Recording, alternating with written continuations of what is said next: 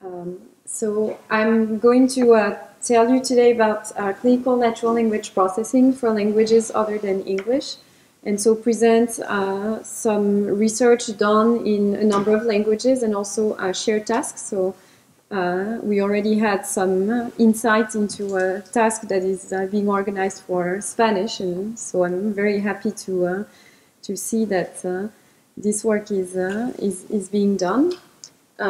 So to start off, a little bit of a justification of why do we want to address a variety of languages. So Martin has already said that there's a large number of speakers for languages other than English, such as Spanish. And actually, that's a way in clinical NLP to access a larger demographic, because a lot of patients do not speak English, and the electronic health records that are written in the hospitals where these patients go are in languages other than English. And so a lot of data that concerns these patients is available in languages other than English. So to be able to access this data, we need to be able to process these languages. And so some examples where this might be helpful is for research on rare diseases, for instance. And so a research study conducted in 2012, so a while ago now, that focused on autism spectrum disorder in 4 different healthcare centers, showed that it was useful to have data from these different centers to get more information about the disease itself. And also, so an example that we built some of the CLE e-health information extraction task on is that of the coding of causes of death that are reported in death certificates. And so there are some protocols internationally established by the World Health Organization to describe how death certificates have to be written and how they have to be coded, so that there can be comparable international statistics about death that are used by public health authorities to determine public health policies. And so that's, I guess, a success story in the making for multilingual text processing, because there is a consortium of different countries, so involving France, Hungary, Japan, among others, that are contributing to developing a software that collects all the different information for causes of death. That's called IRIS. And so they have first worked on an information, a knowledge-based model for aggregating the different ICD-10 codes, and now they're working into a uniformed way of extracting the information from the text into the ICD codes, and so to have the entire pipeline for the causes of death. And so one message that I want to also tell you is that literature on clinical NLP is actually hard to find. So in 2014, the International Medical Informatics Association started a new section in their yearbook. So every year they're reviewing literature on informatics and topics of interest for health. And so we had a new section about clinical NLP. And so, Pierre Zwegenbaum and myself started to look at the literature for specifically finding all the work that addressed clinical NLP over a year. So we had to distinguish that from BioNLP, for instance. And we reviewed literature published mainly in PubMed and the ACL ontology. And so for the year 2017, for example, we reviewed more than 700 articles. And so our queries addressed to the different search engines showed that a large number of the queries concerned bio-NLP and not clinical NLP. So we define clinical NLP as NLP that addressed, that had a clinical outcome or that worked with clinical documents.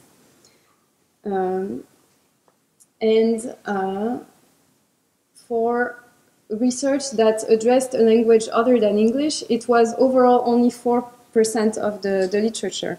And there is no systematic way of finding those papers except looking at a large body of literature and handpicking them. And so so we did that for 4 years. And so over the years, we used some automatic tools to help us. And so including actually a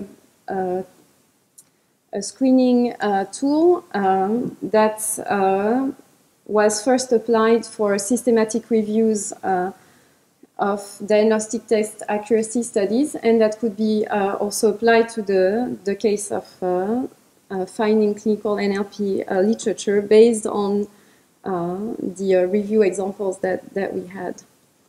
And so for a lot of details on clinical NLP research, I would like to point to this paper that came out earlier this year, and that reviews the literature for clinical NLP in languages other than English up to 2017. And so here's another overview of the growth of publications for the top 5 studied languages other than English. So there are French, German, Chinese, Spanish, and Japanese. And so we can see that for French, German, and Japanese, we have a steady growth for these languages. And more recently, there has been a lot of interest and, I guess, accelerated research for Chinese and Spanish in particular. And so those are 5 of the 22 languages that are covered in the review that I just mentioned. And so here, since we are also very interested in looking at shared tasks, so here's a timeline with a number of the shared tasks that have been organized. So that's for BioNLP in general. So on the top of the graph, the blue tasks are more concerned with biological or BioNLP tasks, and at the bottom are clinical tasks. And so this came about, I guess, later in the literature because of the barrier with permission to access clinical texts. And so in slightly different colors, you can see the tasks. So in the light blue in the top and the darker red at the bottom, so are the tasks that were conducted in languages other than English. So we can see that initially everything was concerned with English until about 2010, where we had the first time for a task which was the MedNLP task, which was the identification of clinical records for Japanese. So now in more recent years, we have an increase of tasks that address languages other than English.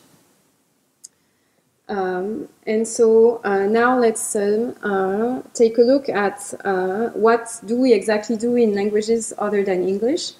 So there's a lot of things that are actually common to all of clinical NLP. So we're interested in data creation, including vocabularies and annotated gold standard data sets, as well as methods development.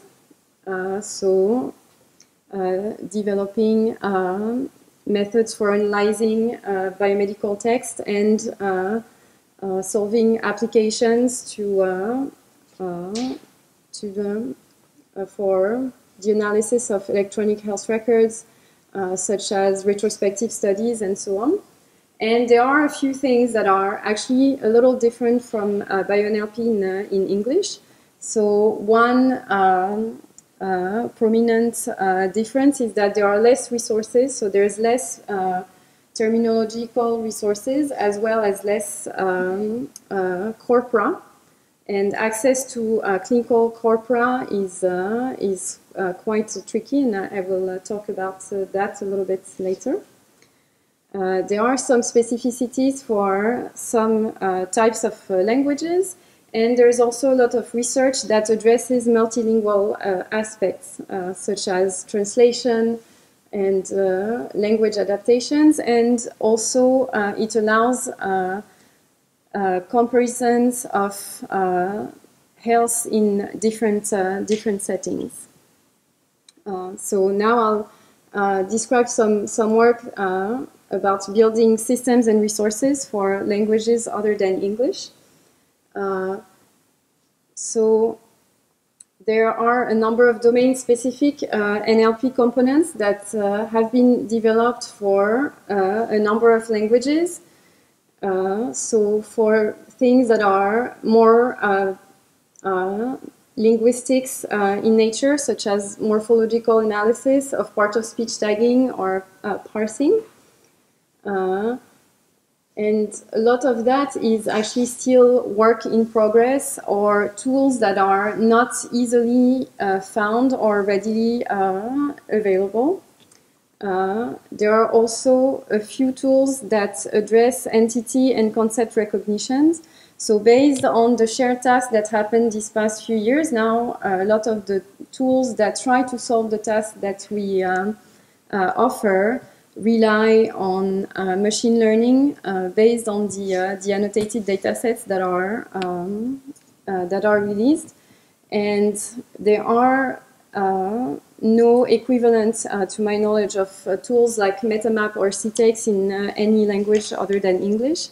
So we have conducted some experiments at LINCI for French and Spanish to try to adapt some parts of CTEX to French and Spanish. And one of the difficulties that we encountered is that even for some portions of the pipeline that we do have the resources to do, for instance, entity recognition, because we have quite rich dictionaries, it is still difficult to put it into place because it happens at a specific place in the processing pipeline, and if you don't have the first components of the pipelines, you cannot go to a place that is in the middle of the pipeline. So things are very dependent on one another. However, for French, we have some tools that are able to do entity recognition by direct lexical matching, such as the BioPortal.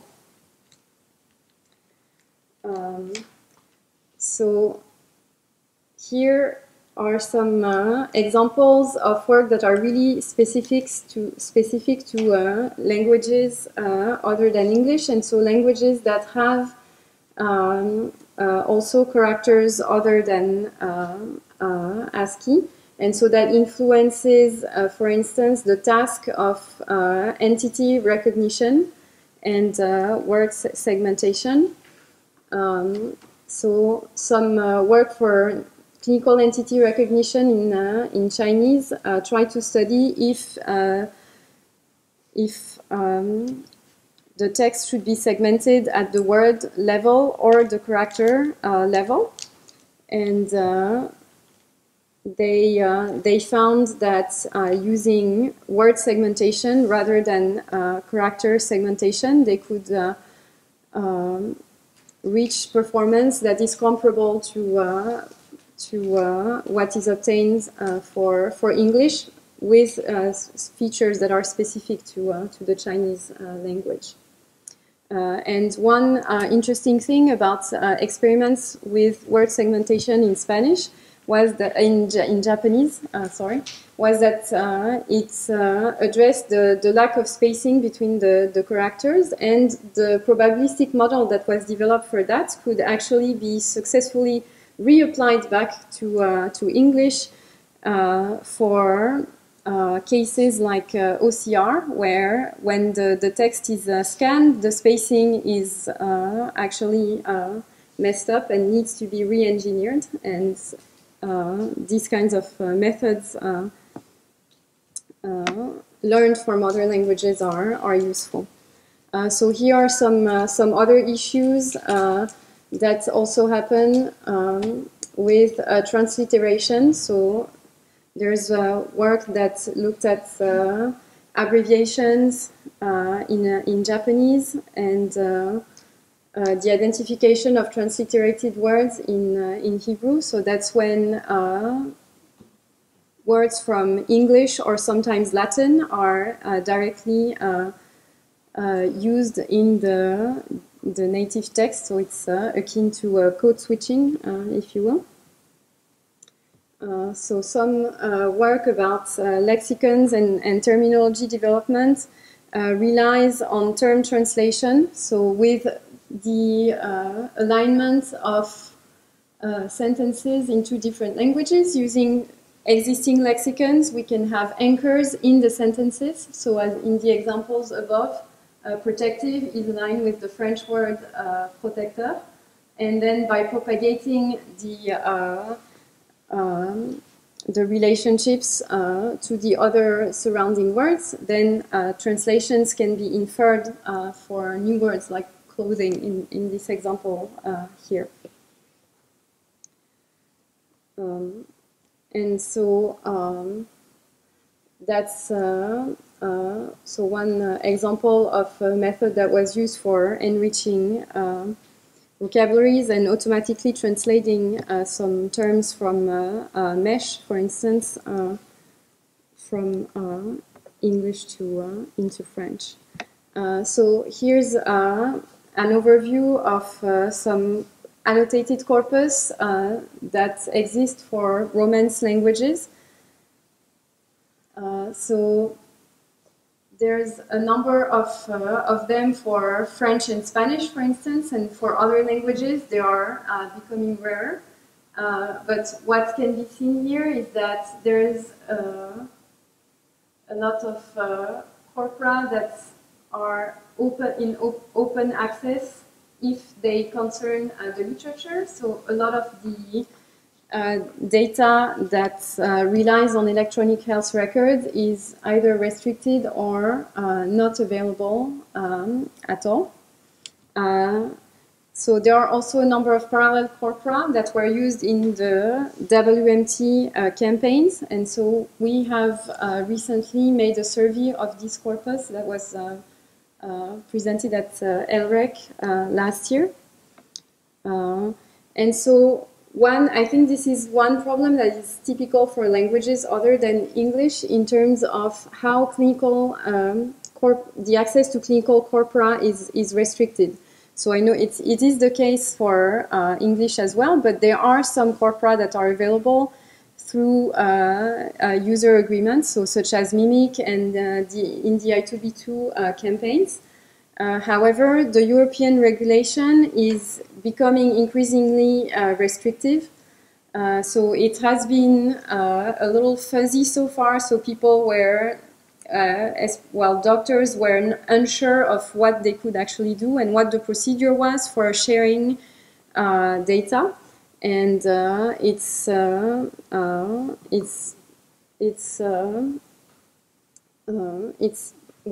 becoming more difficult, and essentially we do not have permission to get any kind of clinical corpus for organizing shared tasks, for instance. So we were lucky these past few years to be able to use some death certificates for the CLE eHealth campaigns.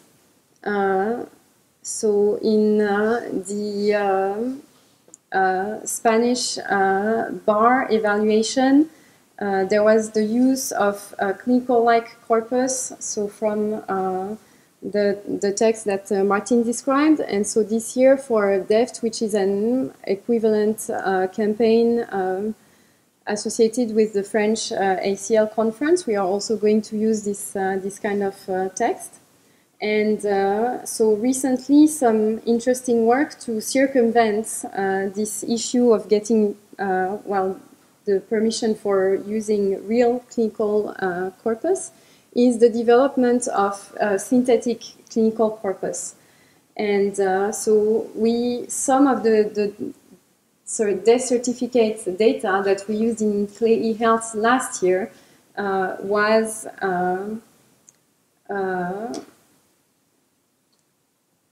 not original death, well, came from original death certificates, but they were mixed. So what the Italian group did is, so they took a set of certificates that were coded with the same ICD codes, and they switched the lines to fabricate new certificates and better protect the anonymity of the data. Then there was a very interesting paper presented last year at Louis, where family history sections of clinical documents were actually elicited from doctors. So they simply had the physician write fictitious history sections. So they report that coincidental similarities must be expected, but these were scripted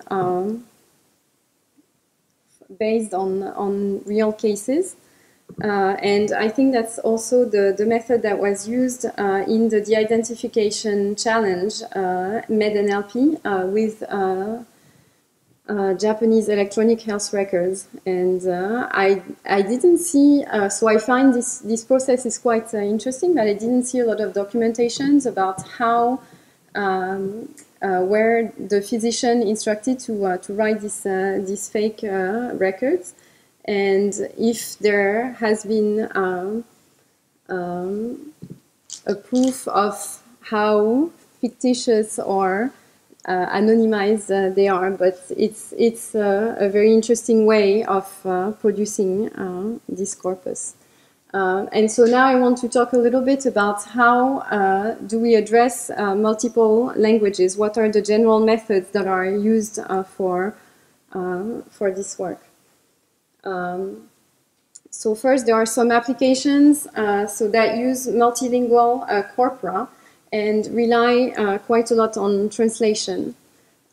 So this is used, for instance, to improve the access to medical information.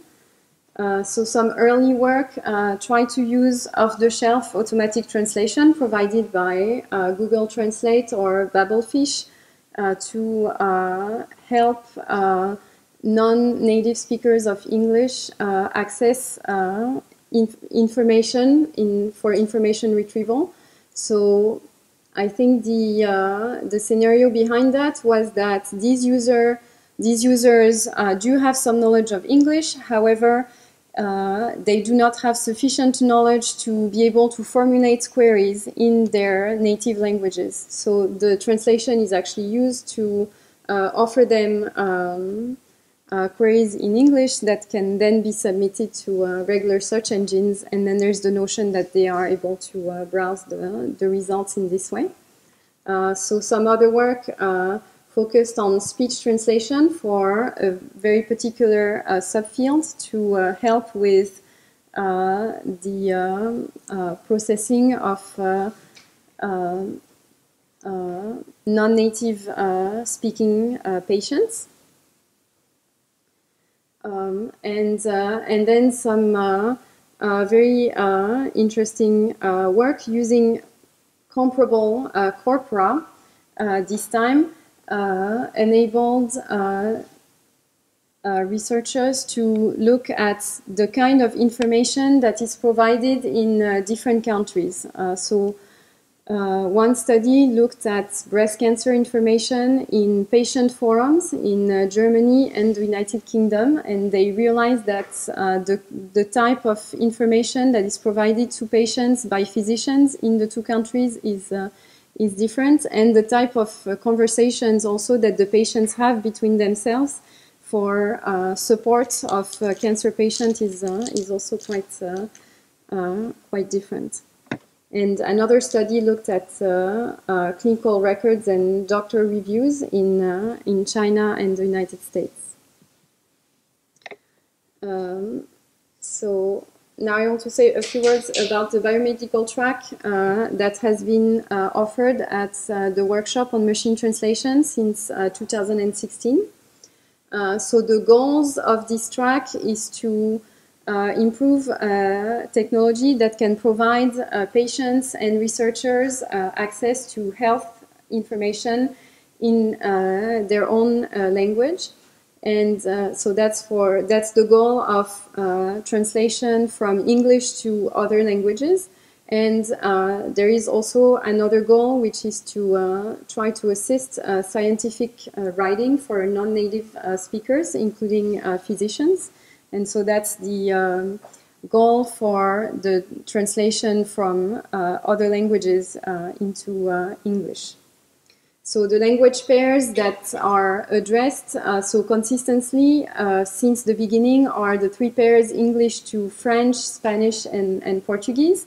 And over the years, we also had some other languages, so including Chinese, Hungarian, Italian, Swedish, and others. And so for these, we haven't, and Romanian also was offered last year. So for these other languages, we haven't had a steady, so we're steady interest for them. So first of all, we're trying to use the different data sources that we can find, and also we test the waters to see what the participation was. And so for Swedish and Chinese, for instance, we didn't have any participations to these, which was surprising for Chinese, but that's how it was. However, so for Spanish, Portuguese, and French, we do have more interest for these. And so over the 3 years, we had some improvement on the state of the art that was quite notable for Spanish and Portuguese, where the BLAH scores are now in the 40s, so which is considered quite good. But we still have a long way to go. So for other language pairs, including French, the performance is not necessarily so good. There is more analysis to do on whether that is due to the methods that are used or to the size of the training corpus, because we do have a lot more data for Spanish and Portuguese at the moment. And another thing that we really want to look into is the evaluation measures, because at the moment, so measures are based on BLAH scores and also some manual validations of the translations. However, all of this is done on a phrase-by-phrase basis. And so for medical text, there is really a need of evaluation measures that look at a whole text for the overall medical soundness of the translation. Because for doctors, or for the case of systematic reviews, for instance, the grammatical correctness or the language correctness of the translation result is actually not what interests doctors mostly. They want to make sure that the medical information is accurate, and that has to be decided at a document level rather than phrase-by-phrase basis, and we still don't know how to really evaluate that. And also there's the case of translation of non-standard text, and that is really still a big challenge. So with the progress that we're done, so we're doing some experiments on translating clinical text, so actually as a source of other shareable clinical text in languages other than English. And this notion of separating the medical evaluation from the linguistic or translation evaluation is really difficult. So in terms of methods, for analyzing texts in languages other than English. Some work has addressed adapting architectures that were developed for English, because for languages that are somewhat close in structure to English, and for that can work really well. So I guess the success story in this respect is the adaptations of NEGEX that were done to a number of languages, so including French, Swedish, German, Dutch, and Spanish, although the results vary from one language to another, and we don't really know why it would work best for one than another.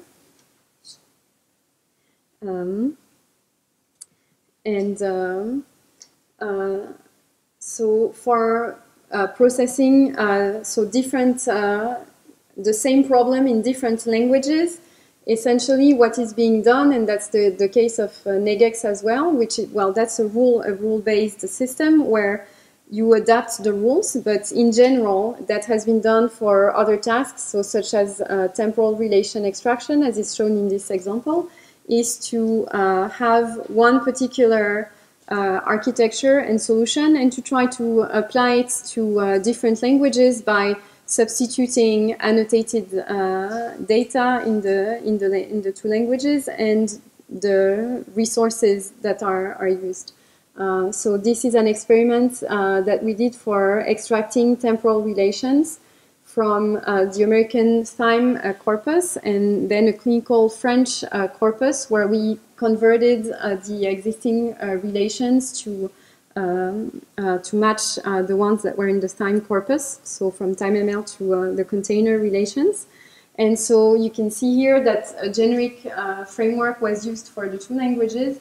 And so the conclusion to that was that in spite of lower resources for French, we were able to reach similar performance in the two languages, and that was comparable to inter-annotator agreement. So then I just wanted to say a few words about the information extraction task in CLE eHealth. So that was a task where we were asking participants to do automatic coding of death certificates. So participants were provided with death certificates such as this one in French, Hungarian, Italian, and English over the years, and had to extract the codes. They were also provided with some lexical resources for ICD-10. And so what participants did mostly was to do parallel processing, so have the same architecture that was just applied to all the different languages. So except for one team that I circled in red on this slide, where they actually tried to have one system that addressed all the languages at the same time. So they used the training data that we provided as comparable corpora, and using some lexicons that they had with equivalence between the different languages, they built some multilingual word embeddings. And so their results, it was a complicated setup, so their results were preliminary at the time of the submission last year, but it was quite promising and exciting to see this kind of approach. So here you can see the results for the three languages, and even though the corpora are supposed to be comparable, it seems from this picture here that Italian and Hungarian seem to be easier than French here. So that's, I think, says something more about how the way the data was constructed. And so if we look, we had actually two versions of the French data set. So one version, so it goes back to here. So each of the lines in the death certificates, so the entire document was mapped to a set of codes. But then there are some lines, and the codes are associated to specific lines. So doing the alignment at the document level is the results that are shown here, and when the alignment is provided at the line level is what we can see here for the French document. So I think there was less complexity for the other two languages in terms of this difference of document and line alignment. And so just to conclude about so challenges and opportunities for what can we do still to advance clinical NLP in languages than English, other than English. So I think there is one thing that I did not put here, but I think that is to focus on looking at the literature and trying to keep up with the different solutions and resources that exist for each of the languages. There's always a need for progressing with resource developments, and so including annotated corpus. And I think we need to have a better understanding of methods versus resources for the different languages. And it would be really nice to have some annotated data that is with comparable or parallel corpus, so that we can really control and understand these differences. And so I listed here some of the shared tasks for languages other than English that are going to be offered in 2019. And so you also had a description of another task for Spanish. And so hopefully these will contribute to supporting the creation of multilingual NLP solutions. So with that, thank you.